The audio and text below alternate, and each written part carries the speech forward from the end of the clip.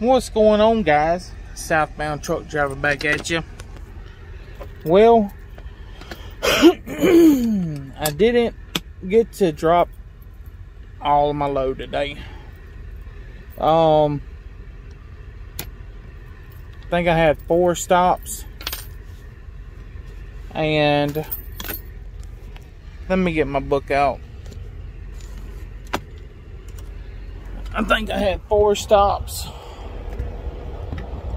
What y'all think about that ceiling fan right there? That thing's a lifesaver. Alright. Did he even get his copy? Or is that, what is that?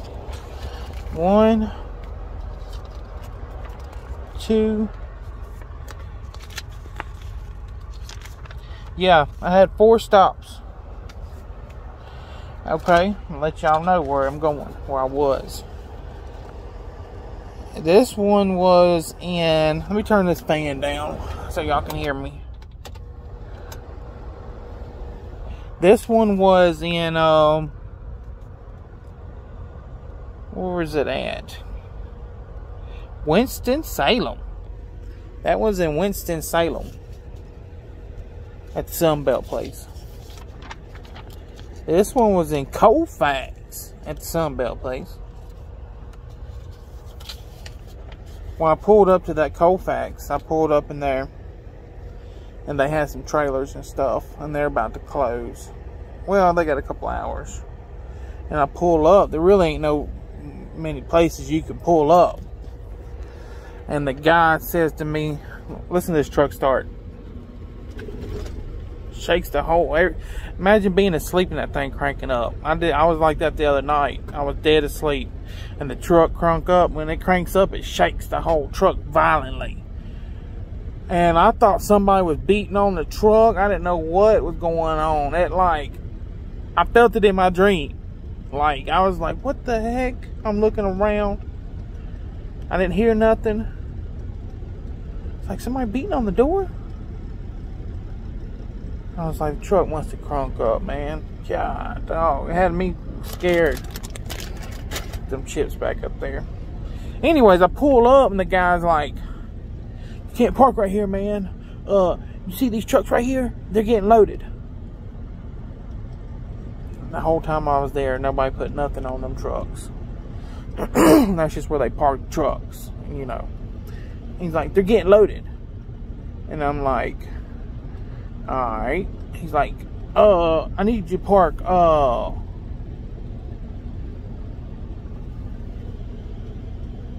got a little hand on his hip, right over there. See where that guy is? When he leaves, I need you to pull up there. And the guy's standing at the back of his truck. He looks like he's been standing there for a minute. As he's leaning on the truck, he's got this look on his face like, I mean, what the, you know what I mean? And by the way he looked, I knew I was going to be done way before that guy moved. So I told him, I said, I'll be done before he moves. He was like, okay. All right, I appreciate it. And I was like, all right, no problem. So I think it took me like 2 minutes. Pull 2 chains off, 2 ratchet and binders, 2 bungees. Put them up, hung them up, locked my thing back, and got in the truck, and I was sitting there waiting on the move. Way over, you know. Reminds me of them people, you know, gets a little authority and doesn't know how to use it. Next, I got to go to Wake Forest. I believe that one's next. They're in my computer, you know. So it tells me which one to go to next. And then I got to go to Gardner. No, I got to go to Gardner next because I'm closer to Gardner. I try to get as close as I could to it. And, you know, I didn't tell you about the wreck I seen the other day. So I'm driving along in my automobile, and it starts pouring down raining. starts raining real hard, you know, out of nowhere. All of a sudden, the road's kind of flooded. And I'm in the middle lane. You know, it's about the time where people are getting on and off the interstate real fast, you know. Not real fast, but a lot of people are getting on and off the interstate. So I try to stay in the middle lane when my cruise control is working. Because if it's not working, man, I'm going like 60 miles an hour. Anywhere between 60 and 63. I start going uphill, it goes down to 55. So imagine doing 55 a lot of the time. And it takes me forever to get where I'm going now. That's why I didn't make it today, because I planned my route like I usually do, and I tell you what, it took me, I did 7.5 hours on my clock yesterday, and it took me 12 hours. 7.5. I did 7.5 hours on my clock yesterday, and it took me 12 hours. And I don't stop and get something to eat and eat my lunch and all that. I'll make some sandwiches and drive and eat them while I drive. I'll stop, I'll pee, and keep going. I mean, I'll stop and pee, and I don't even turn the clock thing off. And I think after 2 or 3 minutes, it automatically will switch by itself. I don't even give it time to switch. You know, that's how fast I am. I pee and I go. I'm on the move. And it took me 12 hours to do 7.5. So, but yeah, I'm driving in the middle lane. All of a sudden, it pours down and starts pouring down raining. And like a little Dodge, one of them little Dodge trucks back in the day, you know, when they made like a 95, 98. Well, all of a sudden you see him, and he's flying. He comes out of nowhere. Like, I look in my mirrors all the time. I see him coming up behind me, and he's booking it. He's on the right-hand lane. So when he comes up, and he gets about to where my truck is, a little bit past it, the front of my truck, he hits a puddle of water. When he hits this puddle of water, it pushes him to the grass. Well, he hits the grass, and then he comes back on the concrete. But when he came back on the concrete, that tail end was caught in that grass. I guess it sucked him back down. He hit the grass again, come back on the concrete, hit the grass again, come back on the concrete. And about the third time, you seen him go down in that ditch a little bit more. When he went down in that ditch, right in the center of that ditch, mud and water just spewed everywhere, all over the front of his truck. He just hit a puddle of mud, but it was grass. You seen the green grass and everything. Just poosh, went all over the front of his truck. And when he did that little number, when he went down and hit that grass and stuff in that mud, and it poosh, he went up the other side and right into the trees. That's all it wrote, because he started slowing down. And that's the last I looked back, and I couldn't even see it. Just water was everywhere. It done blocked my view of him. I was like, oh my God. I mean, sad little prayer that day, you know. But I was reading some of the comments that y'all left me, and I'm just not, I can't give this, I can't, you know. One guy said, or somebody said, I can't really remember who says what at half the time. Somebody said, I just got to be correct. Give it a try before you leave. See how it works out. And man, this guy right here, my DM,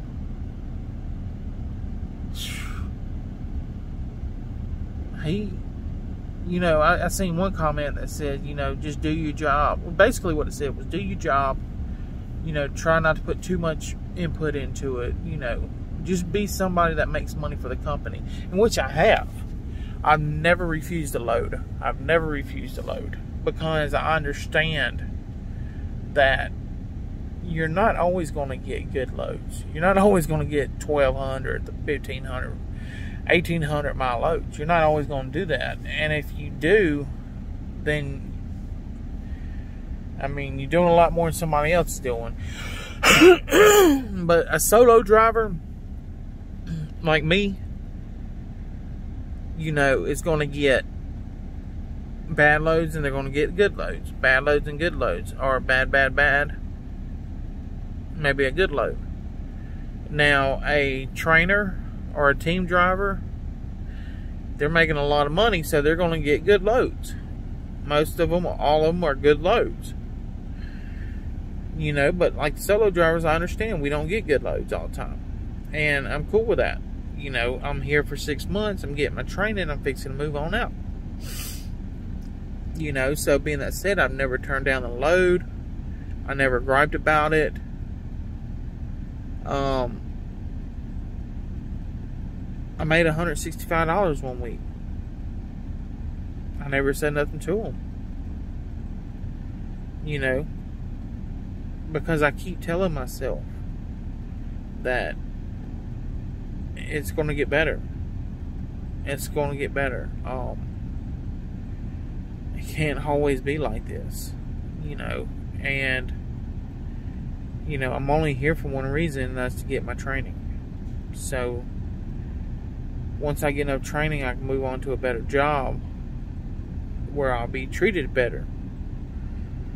So, being that said, I just deal with this while I have to. It's not always going to be like this. So, I don't try to fret over it. You know, I know it does make me mad a lot of times.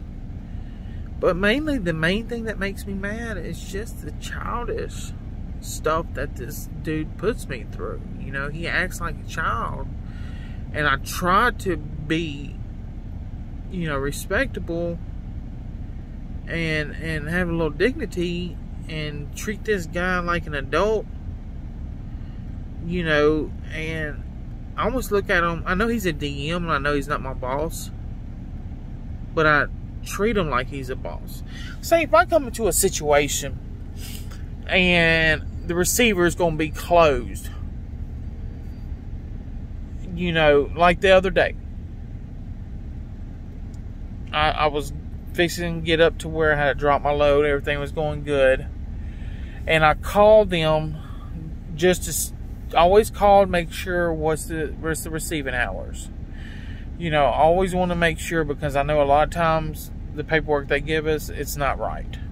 So I called to see when the receiving hours were, and they were closed that day I was supposed to drop the load.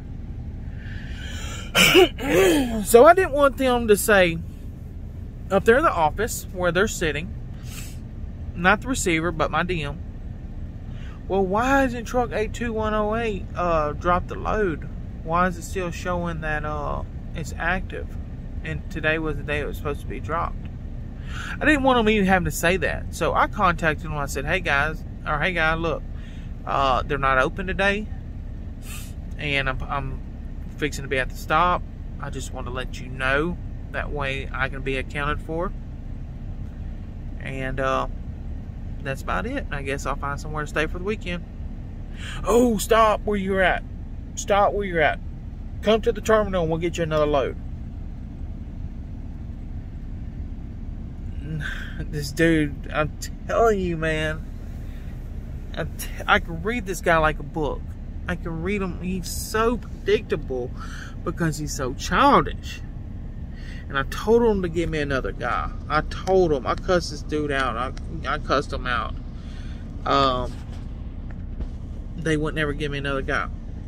He tells me to come to the terminal, drop the load, and they'll try to get me another one. I never asked for another load. I was just simply informing them that I will not be able to drop it till Monday. So if you wonder why the load isn't dropped, this is why. So I go to the freaking terminal, drop my trailer, go get more supplies. This dude right here never even contacts me back. Doesn't tell me nothing. So I take it upon myself. Hooked up the load and delivered it Monday. You know, it's stupid stuff like that. This was a Friday afternoon. This was Friday around 12 o'clock. Like, he was really on my team that he was going to find me another load to keep going and keep making money.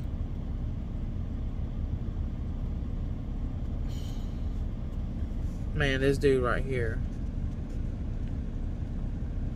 I don't understand why. I mean, he can't have no friends. You know what I'm saying? This type of dude nobody wants to hang out with on the street. And I hate to be like that, man, but it's just ridiculous. There's something got to be wrong with this guy. Like a virgin or something like that. I don't know, man. And I ain't saying there's nothing wrong with virgins, but I'm just like not a virgin because he wants to be a virgin. You know? But man, I'm telling you like this. Once somebody does me the way this guy's done me multiple times, and I have the opportunity to get out,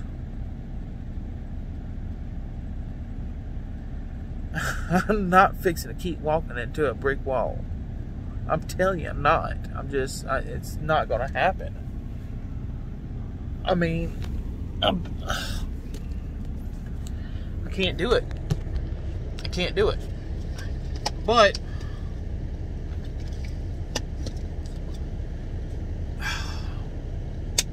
so I've got a couple companies set up.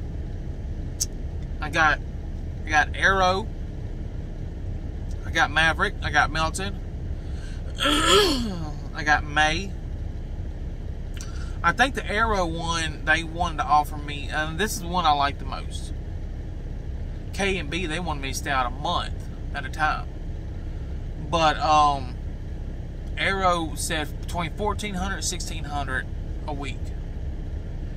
And then another one, touching the freight, working for Walmart, you know, doing Walmart runs. I think it was like $1,200 to $1,300, but you gotta you get paid to handle the freight, unload the freight. I'm not doing all that.